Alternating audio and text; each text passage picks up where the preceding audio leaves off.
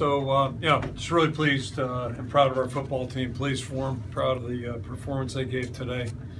Certainly, I thought they played a lot of determination out there, a lot of discipline, a lot of decisiveness, and we walked into what was a very challenging environment.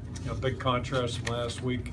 A lot of fronts, weather, the environment itself, not being a night game, all that type of thing, and still had some injuries to overcome on top of it. But just really pleased with the way the guys fought through all that.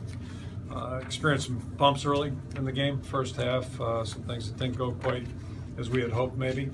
The defense kept playing. They came right from the start and played good football and kept us in the game. And then certainly in the second half, just a really strong performance by everybody involved. Offensively, ran the ball effectively. Special teams played really well, and the defense continued to press on and came home with a shutout. And it's been quite some time since we've gotten a Big Ten shutout. So you combine all that together, road win in the Big Ten, and a chance to get our 7th win. Just really, really happy for our team. Really proud of everybody's effort. Chosen to defend a goal both halves in your coaching career? Yeah, and some of you guys may remember this, but in 03 it didn't work out too well up in East Lansing.